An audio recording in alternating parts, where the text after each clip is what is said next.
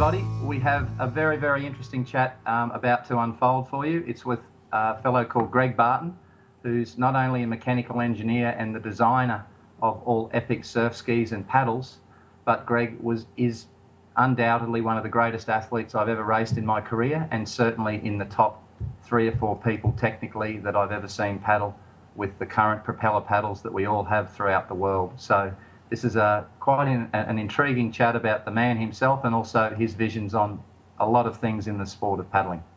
Well, Greg, thank you very much for joining us. And I think the first question that I'd like to ask, that I'm sure a lot of the listeners would be interested to hear, is you have competed in Molokai now a number of times, but primarily when you did your first Molokai, I've heard an interview with you where you said you thought you had been a great sprint paddler and a great marathon paddler and done a lot of fantastic events across the US, and you thought the Molokai race would be a little bit of a walk in the park, but you got over there and found it to be quite different. Can you explain why that happened? It's a completely different scenario paddling on flat water versus paddling out in the ocean. And going over, I assumed if I was a fast paddler and had good endurance that I could compete with anybody. But I quickly found after a couple of sessions with the local Hawaiians that the skill of maximizing the use of the waves is much more important than brute strength in those kind of conditions. Yeah, and there had been races that you competed in. I believe the event was called the Finlandia, where it went across the US. Is that correct?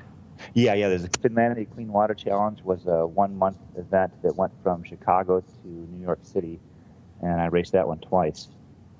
Right, and that has a lot of open water, like lake sections, and a fair bit of chop and bump in that as well, doesn't it? Yeah, it does. It's a combination because you paddle on the Great Lakes, so that gets chop and bumps, but typically not as much as the ocean does. It depends on the individual day. If you get a really windy day, it'll kick up, but also can be fairly flat. And then there's also some river and canal sections in that event. Okay, well, this is the very topic that I think is quite interesting, because out of all the people that I've ever seen paddle at the Sprint World Championships over 1,000 metres or a 10,000 metre race that we used to have, and to see you paddle away from the field in one of those events is unquestionably, put you in one of the great paddlers in the flatwater paddlers of the world in your career. So why do you believe, if you can paddle across the states and go through all those sections of the Great Lakes where you've got a lot of wind and a lot of side chop, and sometimes incredibly fatigued, I'm sure, in some of those days over a month of paddling, why do you find that it's such a challenge for you to actually understand where to be in the runners when it comes to Hawaii? It's really complicated, and there's no substitute for just time in those conditions. And you can talk about it, you can draw diagrams, you can say theoretically you should do this or this, but until you actually get out there and you're on a wave, and then you have to decide, okay, am I going to turn right or turn left or stay straight, and should I sprint now or let this one go by? It's really more of an art than a science. And the disadvantage that I have is I simply don't have the time in those conditions that you or Oscar or Dean Gardner or some of the other surf ski paddling greats have had. And I kind of envy you guys growing up with surf lifesaving and out in the ocean all those times, whereas I'm lucky to get 2 or 3 weeks a year in those types of conditions. Yeah, it's a great point you make. I'm sure we've all been involved in downwind clinics, either running them or listening to what people like Oscar and so forth have said. And I actually run a downwind clinic myself, and it's certainly the hardest part of education for a paddler if they choose to do open water events, because there is nothing that is ever the same. And I completely understand where you're coming from, and what I would like to try and educate some of the listeners that are going to be going to Hawaii for the first time, and if it blows up and it's over 20 knots with 4 to 6 foot, 8 foot swell, it's a very, very challenging channel when you're out in the middle, and that tends to be the conditions.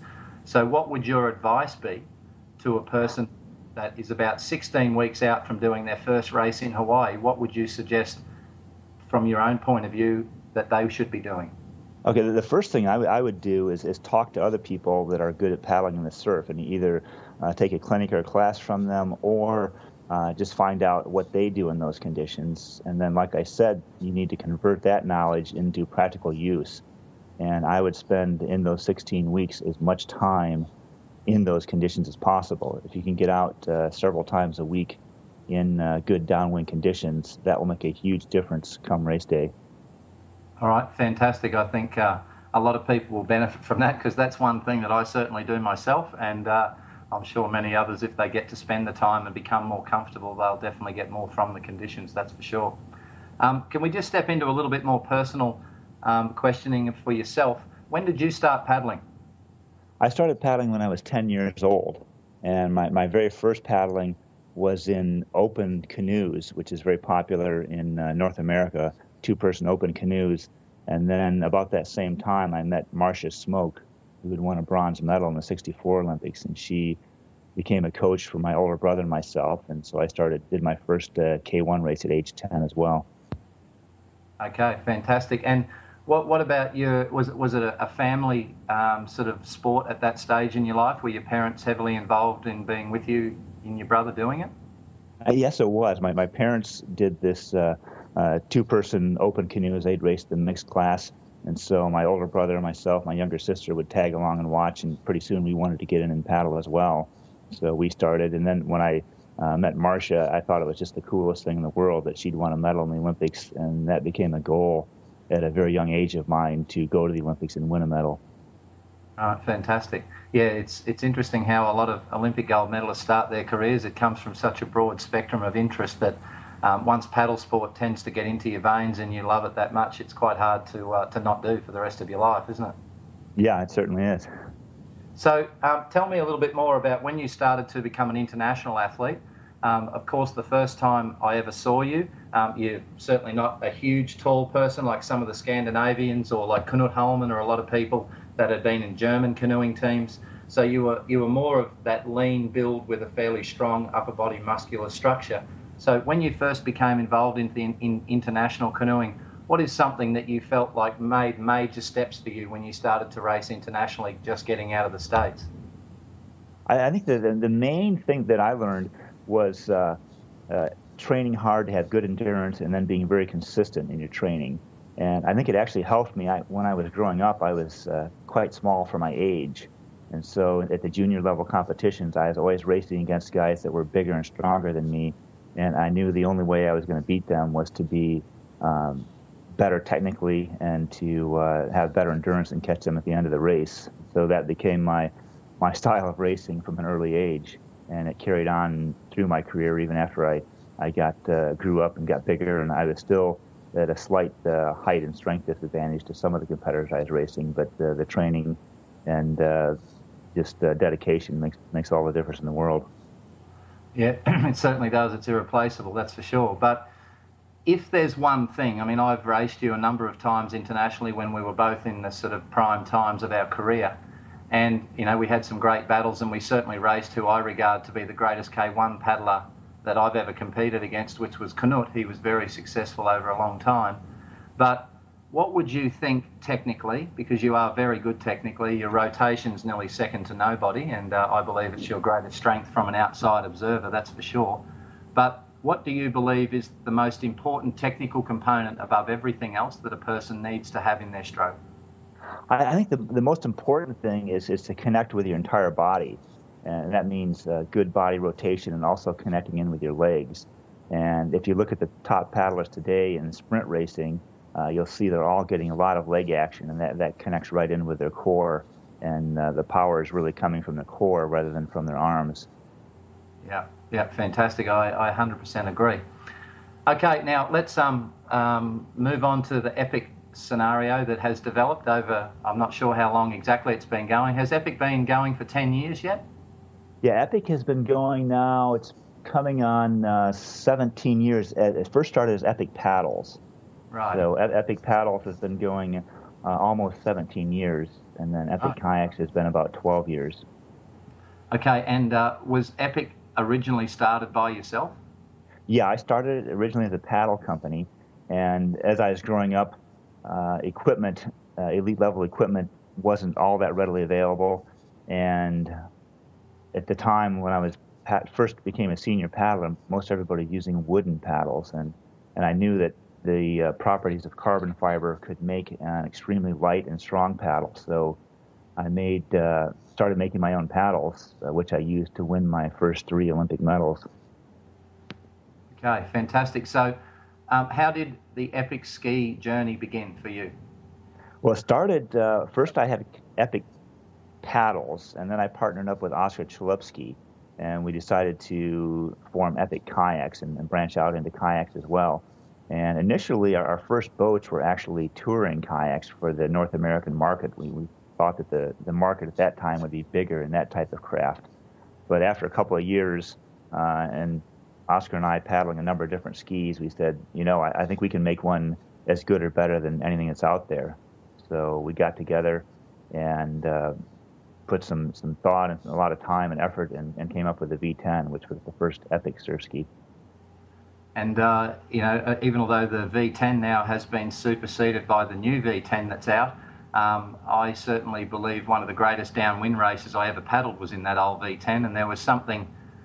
It's quite interesting when you look on the Epic website. It says the legend continues, because there is no doubt about, in the right conditions that are fairly big and sloppy and bumpy, that ski is a fantastic boat still today, and I believe would be still every bit as competitive as any of the boats you've made since in those big wild conditions. Yeah, the V10 had a lot of new features that hadn't been commonly used before. It had a single footwell, which allowed you to put your feet close together. That dropped your heels down lower, which gave you a better paddling position, a more powerful paddling position. It also had adjustable foot brace so that you could custom fit the boat to anybody, and when you wanted to sell your ski when you're done, you could sell it to somebody that wasn't necessarily your same size. And a few of those. And at that time, the trend also, the skis were starting to get very tippy and difficult to control. So we thought we struck a good balance between stability and speed and maneuverability. And there's no doubt about it, the balance was quite infectious, because while there were other ski manufacturers around the globe, Epic has had a fairly quick rise to what you would say by now is the most dominant selling individual company in the world in the sport. So it's had a very quick rise after that V10 was created, don't you think? Yeah. It's been as over time we've tweaked the designs and we've improved our manufacturing, and it's certainly been a lot of hard work, and we've had our hiccups along the way, but we're really proud of what we've been able to accomplish. Yeah, it's a fantastic achievement. There's no doubt about that. So let's talk about the surf ski, the ocean ski that's been developed, of course, which is, the ultimate name for all the range that you have, being, V6s, V8s, right through to V14s. Was it the Molokai ski race that inspired the process to actually begin in the kayak surf ski market for you and Oscar? Yeah, so Oscar, obviously, having won that race multiple times, more than anybody else, he's always, I think he's got a soft place in his heart for that event. And the first surf ski race I ever did was the Molokai race. And a lot of people think about it and dream about it, and that seems to be the pinnacle of what you can achieve. And so, having gone over and raced it myself, it was really exciting for me to actually make boats that I could paddle a boat that I designed myself across the channel. So tell me then, just before we leave that thought that you've just left everyone with, what is it about Hawaii? I've heard Greg Grant Kenny, say it's like a mystique, the channel, and Dean Gardner's often tried to displace the thought that I've heard him say once, that the channel sometimes actually gets to pick who it chooses to win out of the top guys. It's not like you can sometimes paddle the race of your life and it may not end up helping you win the actual event. And it's not just fitness, it's not just surf skills, but it requires a massive combination of things. What is it that's so elusive about Hawaii that makes all us paddlers that have been to the top of our fields in different areas want to do that race and keep coming back? It is. I think, as Dean said, that you can never predict 100% at the start of the race who's going to win, because there's so many different factors that come into play. First of all is the distance of the race.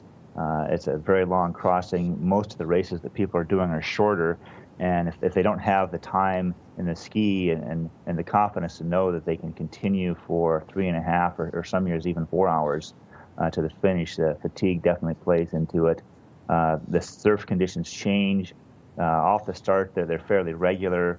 As you start approaching the finish there off of Makapu, you'll get refracting waves, and it becomes very confusing.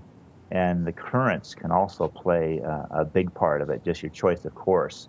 Depending on which way the tides and currents are going, if you choose a more northerly or more southerly or more straight line course, it could end up having a huge difference when you come together at the end.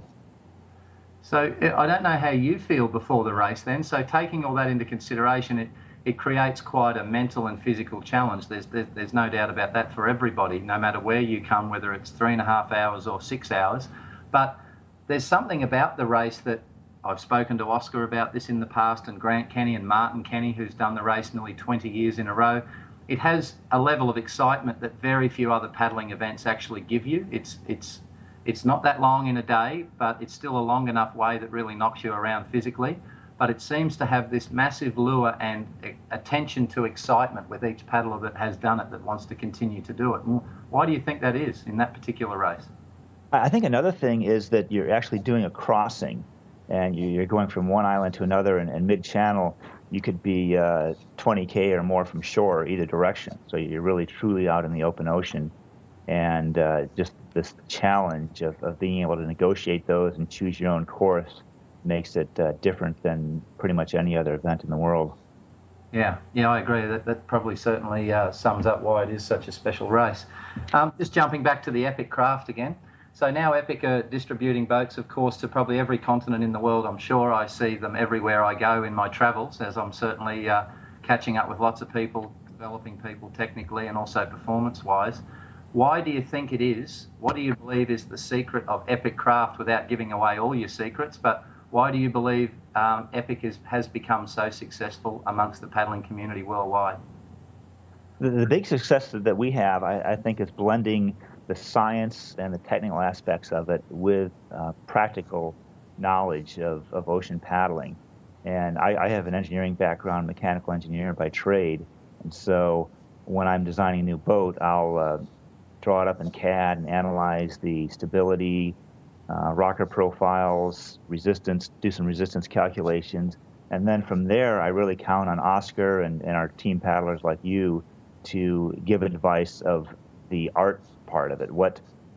It's one thing to make a ski that looks fast on paper, but then to make something that actually is going to handle well and that they're going to feel comfortable paddling. So trying to blend those two together. And I think between my technical background and the skill of the Epic paddlers out there, I think we make a great team, and it'd be hard to match that any place in the world. So just briefly, as you said, your background is through mechanical engineering. I know when we were racing against each other, you had a fairly close relationship with Van Dusen, Ted Van Dusen, who built a lot of the Van Dusen boats. Has Ted had anything to do with the creation of the Epic product with you? He hasn't had anything to do directly. Well, he did. He has. I'll talk to the skis. He hasn't had anything directly, but we did work together and created a line of ICF sprint kayaks. Right. So we worked together on those. I've always enjoyed paddling his boats. He's a very talented designer, and in the process of paddling his boats and then working with him to design our boats over the years, some of his knowledge and expertise has rubbed off on me, and so that's helped to make me a better designer. Right, fantastic. So within the Epic mold, on the way that Epic's moving forward, there's another fellow that's involved in a lot of the key decisions with yourself and Oscar, and that's Charles, isn't it, who's actually a partner in the business with yourself and Oscar? Yeah. Charles Brand is a third partner in our business, and he provides financial backing and also a lot of common sense. I've got the technical part. Oscar he's always enthusiastic about everything and has big dreams, but sometimes it takes Charles to keep us grounded and make sure we're doing things that make good business sense and allow our company to stay in business long term as well. Yeah, and I mean, any company, of course, the balance of any company usually dictates the future of its success, because not everyone's going to go through upward times all every year in each new design that they come up with. But the thing that's quite interesting about what you're currently doing with the Epic boats is, apart from all the small tweaks you're making within the equipment and the attachments and all the anti-corrosive measures to try and make the boats last longer and stay, more, I suppose, visually friendly and usable, the design concept with the seat shapes that you've got and keeping everything refined yet stable seems to be a real art that you've worked hard on and got working very well. Yeah, and a couple of years ago, we got together and decided we were going to revamp our entire line. And at that point, we plotted out exactly what type of paddler might be looking for what features in the boat. And that's where we came out with a V8 at that point. And that was a paddle that would appeal to both beginners and intermediate level paddlers. It was something that most people could get into and feel comfortable with a very quick learning curve. And then from there, we wanted several steps along the way, so that no matter where you were in the spectrum from beginner to world-class world champion, there would be a boat that fit your style of paddling. So we went from the V8 to the V10 Sport to the V10, and then the V12, and now the V14. Okay, and just very briefly on the V10, because of course it was, I asked Oscar only recently in an interview that we did with Oscar and just asked him what the V and 10 actually meant, and he of course said it was the version 10 of the 10th version of boat that you designed that eventually became the craft. And I think he said something along the lines, it was also like the 10th victory at that time he was going for in Hawaii. Is that completely correct?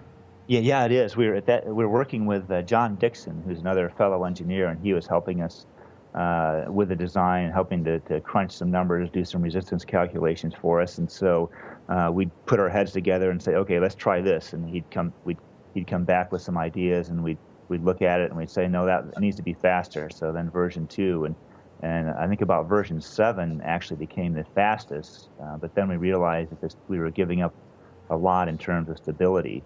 So we said, okay, now let's tweak it back a little bit and make it more stable.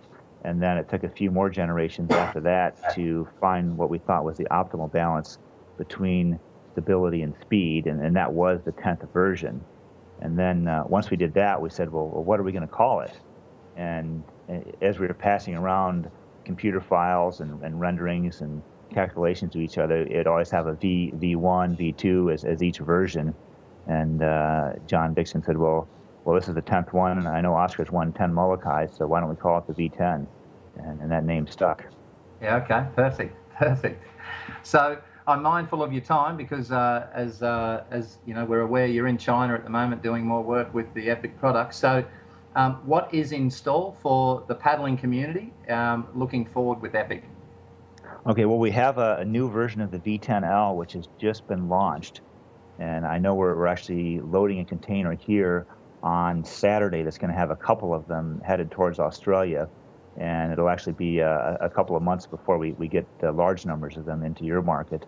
And so that's been launched worldwide. It's just starting to make its way into different markets of the world. And we've got a number of other things that are on our list of either small improvements or even construction changes down the road. It's hard to say exactly when those will hit. Sometimes we'll try something and it fails, and we'll try something else, and sometimes it's 2 or 3 years before we actually hit on and accomplish what we're trying to do. So for right now, it's the V10L, and we do have a lot of ideas in our heads, and it's just a matter of when those come to fruition. Okay, all right, fantastic. And just 2 very short answer questions before you go. Your greatest paddling experience, the thing that when you're an old man sitting on your porch or inside your lounge room and you're having a quiet moment, what's the thing you think you'll cherish most of your paddling career? I think well, first of all, I think it's all the people that I've met from around the world. It's in America, kayaking is a very small sport, and you don't get a lot of publicity from it. You're not on the news all the time like the football or basketball players. But just being able to travel the world and meet so many high caliber athletes, and the respect the friendships we've made and the respect that we have for each other, that's probably number 1 that I'll remember. And number 2 would probably be the 1987 World Championships, and that was when I won the 1,000-meter K1 by 3 seconds, and the following day won the 10K by almost a minute. And still to this day, I'm trying to figure out why I peaked perfectly at the day of that race. When you're training for a big event, you're trying to reach your your very best performance on the actual day of the event, and oftentimes you're a little bit off, and hopefully that's good enough. But on that weekend, it seemed like everything was working perfectly for me, and that's the goal, is to get on the water and just feel like you're perfectly efficient, and that every ounce of energy you put into the stroke causes the boat to accelerate underneath you. Yeah, yeah, fantastic. It was a special year. I wasn't there, of course. I was too young at that time to compete, but I was still a first-year junior when you were doing that. But I saw vision, very, very average vision, mind you, of that particular 1,000-metre race and some sections of that 10K. And yeah, very impressive, mate. It certainly made everyone around the world sit up and think, my God, what's happening in America when you did that to them, that's for sure. But just very briefly, the best piece of advice you've ever been given as a paddler? I think the best piece of advice I could give to anybody is just stick with it. I mean, you're going to have difficulties along the way, and there's going to be ups and downs. But if you're dedicated and willing to put the time and effort into it, you really can accomplish a lot. So I would say, decide what you want to do, get some good advice from fellow paddlers and coaches, and then just go out and do it. And most importantly, have fun with it, because if it's not fun, you're not going to continue with it. And you can really see the people that truly enjoy paddling, they make it a lifetime sport. And even after they're done competing at the highest level, they're still involved in one way or another. Yes, yes, I agree. Perfect. And one final question. Who do you think has been the most inspirational paddler to you in your career, that you either grew up underneath or watched them come along, or you now look at them, or who would that person be for you? Yeah, there's been so many of them. I mean, obviously, the first one was Marcia Jones Smoke, because she was somebody I knew at a young age, and she'd won an Olympic medal, so she was probably my biggest inspiration. And I remember then growing up and going to Europe and seeing these huge Eastern Bloc paddlers, Rudiger Helm and Vladimir Parfinovich. Certainly, they were incredible and dominated the sport for a number of years there. And later on, it's probably Clint Robinson, or yourself, Clint Robinson. I think the '92 race that we had was, I feel, is one of the most exciting races of all time.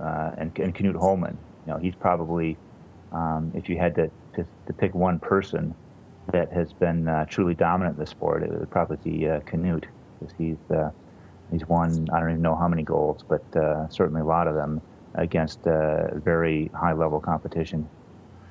Yeah, he did. And there's, those names that you mentioned, like, I was a little bit young, as I said, but I've seen videos of the Pavanoviches and Rudiger Helms, and while there was always a lot of speculation about was there any sort of substance helping some of those people in the sports, no one will ever truly know, but they were certainly inspirational paddlers to watch on the water with the power and the delivery of their performance, that's for sure.